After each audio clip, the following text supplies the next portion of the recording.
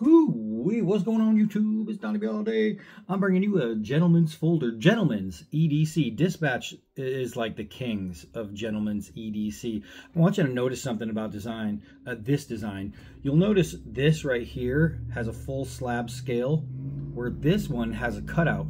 Normally when you see a cutout, it's because to get access to the liner lock. This one has an axis lock right here. So since it's a plunger style lock, there's no liner lock. So what this cutout is for is specifically to open the knife. It just leaves you a spot for your thumb to go in, or your fingers, so you can do a pinch and pull, so you can open the blade. Now this one doesn't have accidental blade closure, so right here I'm pulling back the plunger, and you'll notice I need to use force. I could put it against my leg, do whatever, to open it. It doesn't have accidental blade open. You pull it. This is a gentleman's carry. This isn't your speedy fighting knife. This is that knife that you pull out of your pocket to get the task done that you need to get done. It's really, really nice. And you do have that really nice, that spring from the axis lock. You can feel the spring tighten as you go to close, so it really snaps in there. You have a nice little pocket clip right here. It is ambidextrous. You have some really nice contouring. That's pretty good looking. Now, when I'm looking at the knife, it looks black, but then you look at the G10 cut and it looks blue. So it's actually got this really cool thing going on with the color. You have a 7 1/4 inch overall length with a 3-inch blade, leaving 4 1/4 inches in the grip. Very, very nice. You have some sweet jimping here. Clearly you have the thumb hole there to open it. It's a nice knife. This is one of those nothing extras, nothing needed gentleman's carries that's going to just be sharp out of the pocket and ready to go. Speaking of sharp, let's find out how sharp. Ooh. All right, so we do have I just lost some light. We do have a hair popping shave sharp blade. I don't know if you guys can see that in this light, but there is hair all over there. So it is shave sharp. Oh, there we go. I knew eventually it will carve some hairs off of your arm, but that means as a gentleman's carry, as a gentleman's pocket knife, it's going to be made for opening packages, cutting open paper, cardboard, things like that. And it's going to do it. It's going to do it well. Not only that, but a D2 steel, well heat treated as they always do, 17% off of $35.99. That means really good price. So these things are dirt cheap. They have them in 2 different colors: the black blue, which is what this is, and they have a black red. So it's not the same color. It's black on top, and then the blue is a layer underneath that they carve in. And I think that looks really good. The black and red looks as good as well. And again, $35.99, 17% off, following the link and the code down below. That's really, really, really nice. The knife is super comfortable in the hand. It's really grippy, and we need to take it outside and cut with it. So let's go. All right. So I wanted to get it out here in the sun, and we have some sun just peering behind the clouds. But you get to see, that's not a bad looking knife right there. That's not a bad looking knife at all, especially for the price. That's really super good for the price. Now the cutout is made right-handed specific to open with your thumb. And if I had the ability to use my, the nerves. If I had the ability to use my left thumb, every time I tap right here, it just runs straight through me. You can actually use your middle finger to open, so it's not right-handed specific. Right-handed, use your thumb, and left-handed, you'd be using your fingers. I just can't get my hand all the way around it, which stinks, but you can see where we're going. Now, there's a lot of background noise today because they're doing some stuff over at the Veterans Cemetery. You can see the giant crane in the air. But I think we'll be okay because I'm Italian, which means I'm naturally loud. So let's go get some cutting in. Yeah. All right, so since this is a gentleman's knife, we're gonna do gentleman tasks, and we're not gonna do things like hard downward throws Wait, yeah, we are. We're gonna test the knife. We're gonna test it. We're gonna do things it's not made to do, but it should be able to handle it no problem. Let's do some 4-foot drops and we'll see how that bite goes. Now there is a light swedging on here, on the end of the blade, making it a really nice fine cutting tip. So it's nice and thin, which means it's going to dive in just like that every time. That's almost a ½ inch in, just on a 4-foot drop. Let's try some hard downward throws. Bam! That hits solid. That is a ton of impact going in. That's over a ½ inch bite. Bam! All right, that really digs in there.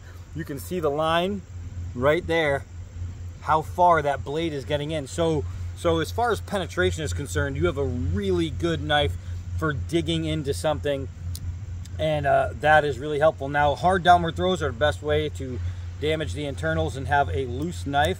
There is zero wiggle wobble or loosening in this knife. It's a pretty sweet blade. Let's see, I don't know if I can do a push cut because this thing was all wet, but we're gonna try. Well, we're gonna try, because when it's wet it kind of gets soft, and then I tend to push the threads into the log, but we'll try. Oh, look at that. That was actually really nice. It didn't start pushing until all the way at the bottom. Just a push cut. I mean, it doesn't get much better than that. It doesn't get much better than that. It's just nice. All right, so let's try the garden hose. What I want to do is I want to get closer to you guys. I'll actually use my log as a seat. It's a very uncomfortable seat. All right. I'm trying to remember how to hold it. So let's see here. Oh yeah. So it's taking care of the hose, no problem. The edge geometry, the blade angles on this are super nice.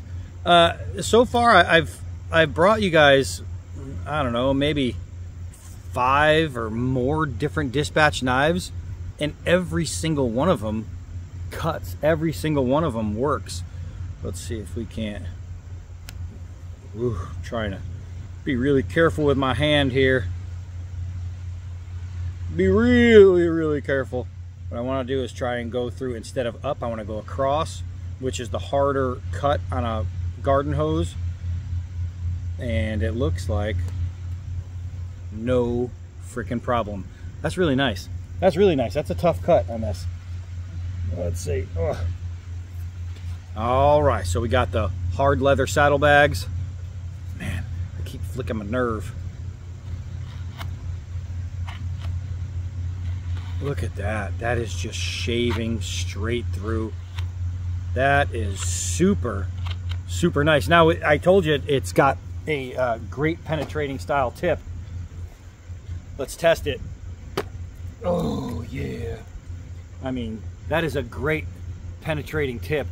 I mean, there's a whole, I know it's just leather, but I mean, I'm leather. So if it goes through that, it goes through me. That is really nice. It is an absolute gem of a cutter. I wanted to find something with a little bark on it. Come over here. All right, so let's see what we got with this. I'm gonna pinch it in between 2 fingers because I just need to use my left hand. Let's see, look at how pretty that is. So edge geometry, it's a big thing. There's layers when you're talking about bark on fir trees and pine trees. Taking off this first layer, it's an extremely thin layer. Underneath this layer is a completely different color. So by using edge geometry, I'm able to go in between the layers and choose which layer I want to take without touching the other one. And that means your knife isn't just sharp, but your edge geometry, your blade angles are just perfect. Are perfect. It's not taking more than you want, and it's not taking less than you want. This knife, and I have not even close to a proper grip on this knife, and I'm able to manipulate the blade angles easily. If you're holding a knife in between 2 fingers and you can cut precision cuts, you can't blame that on your own talents. That's the knife. That's absolutely the knife. It does a great job. Let's see if I can get some Some nice hard ones, holding it right with the jimping. Let's see. Oh yeah, that's what I'm talking about right there. That's what I'm talking about right there. So this is absolutely taking material to make that tip. That is fine, fine, fine. So this knife is just really, really well made. And the price, it's the angles in the steel, the kind of steel D2. Everybody knows I'm a big fan of D2. I say it all the time. I love D2 steel. So you got your steel, you got your G10. You have a strong knife. I mean, it's taking hard downwards. It's going through all kinds of stuff. There's no loosening, wiggling, wobbling, or anything like that. For the price is just ridiculous. It's just ridiculous. All right, so let's come over here, get a nice stab into the old Rubbermaid, and it's just no problem. That is just no problem. Digging through a hard plastic trash barrel. That's pretty good. That's pretty good. Let's talk about some kindling here. Let's talking about being out in the wilderness and making yourself a fire, needing some kindling. All right. How's the access lock working? Going to work out for you? Well, I'll tell you what, if you got to get a fire going and you need some small pieces of wood, and you do to get this thing started, you're going to have no problems making kindling with your dispatched gentleman's knife. So if this happens to be the only knife that you have on you and you're stuck in a jam, you're going to be a-okay. You're going to be a-okay because it's going to do, oh my gosh, it's going to do everything. This knife is so, so nice. And this is not how you hold a knife to do feathering, but when you're limited, this is how you hold a knife to do feathering. But you can see that even with a troubled hand,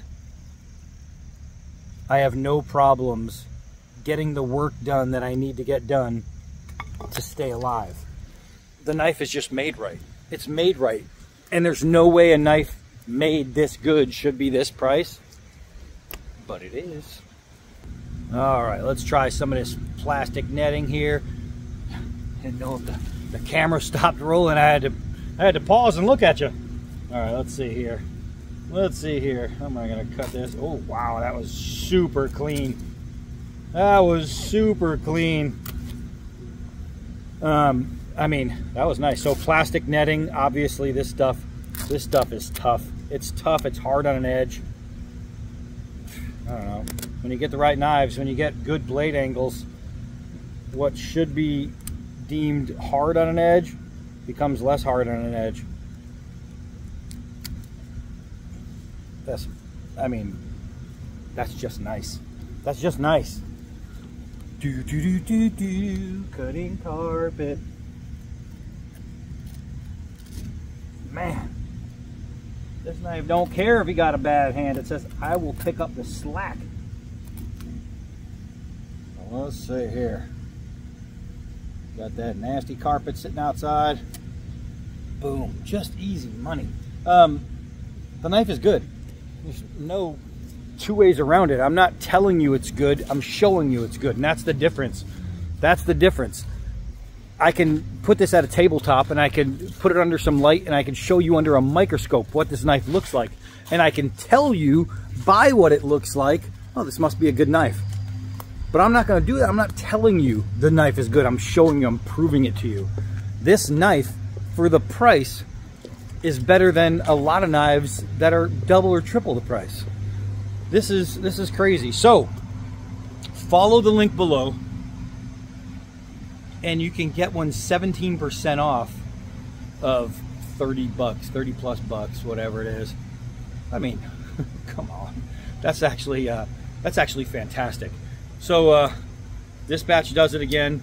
They make another super good quality gentleman's knife, ready to pocket, ready to carry, ready to use. I am Donnie B.L.D. Until next knife.